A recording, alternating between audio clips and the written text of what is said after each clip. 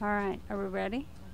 All right, I'm Mary Garrett. I'm from St. Peters, Missouri, and I am going to tell you about the wild pets in our family. My father grew up on a farm, and that influenced a lot of what he did with us. When he first started his family, he actually raised rabbits for food, and we understood the difference between pets and food. And he raised strawberries for food until the birds got all of them. At one point, we had a pet cat that had 5 kittens regularly, and then the Humane Society took them and found good homes for all of them. That's what we were told. And at one point, we had a dog, but the most memorable pets we had were those wild critters that just somehow seemed to come our way. And both of my parents were very accepting. Oh, I had hamsters too for a while, and Mom accepted that too. But I had a mouse that I caught in the bathtub. My mother woke me up a little bit early and said, "Come see." And I put it in a cage, and I kept it for about 9 months. I had a baby bird that my brothers found somewhere, and I fed it with an eyedropper. And I had that for quite some time too. My brothers would bring home snakes, and my mother would tolerate that even though she was afraid of them. And as the big sister, I had to learn not to show fear, because if you let your little brothers know they can get an interesting reaction from a snake, you will see a snake all the time. But if you just say, "Oh yes, that one's even prettier than the other one, but I think he wants to go back to his cage now," you don't get bothered with snakes as often. And my brother had an iguana for a while that was really mean. I've met some later that were really very nice and sweet and gentle pets, but his iguana was a rather vicious creature.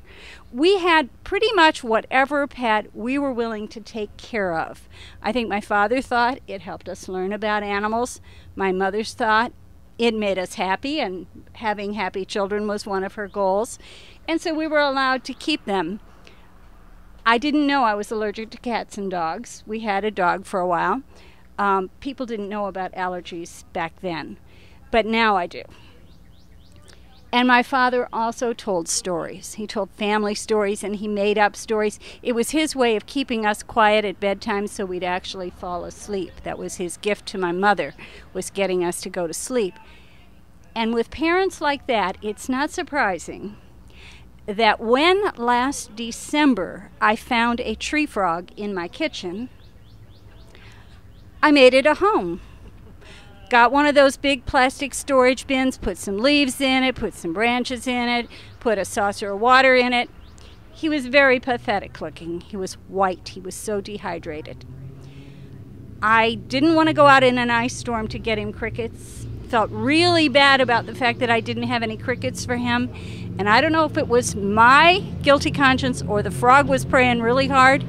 There was a cricket in the bathroom at bedtime to feed him. But then I shopped around and I found the best place for crickets, because you know the Aunt Mary who gives the kids ice cream at breakfast is the same kind of frog hostess who says, "Oh, you don't like the 2-inch crickets, and you don't like the 1/4-inch crickets.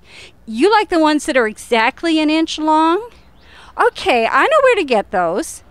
I managed to create a fussy frog. I named him Prince because that seemed the right name, and I sort of fed him like a prince.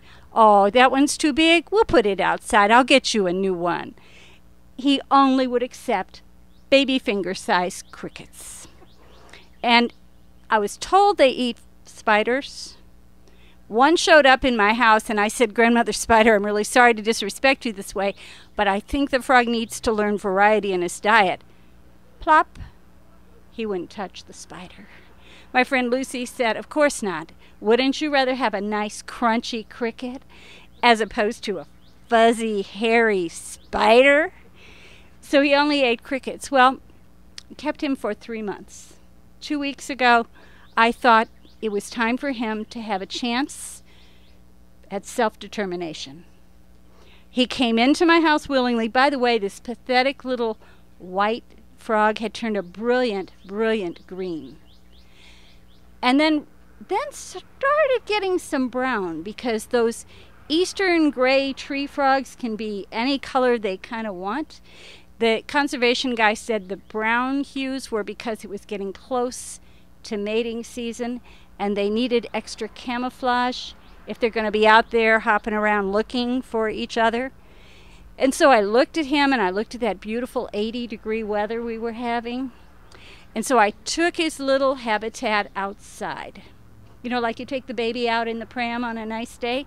And I turned it on its side and I said, "It's up to you, dear." And I sat and read a book for an hour and a half while he huddled under the leaves in his cage and refused to move. And the cricket that he was at that moment for refusing to eat because it was too big, it refused to move too. They both stayed in the cage. So in an hour and a half, I had to leave. I took them back in the house and said, "It's fine. Whenever you want to go, you can go. As long as you want to stay, you can stay. You know, this is not a prison.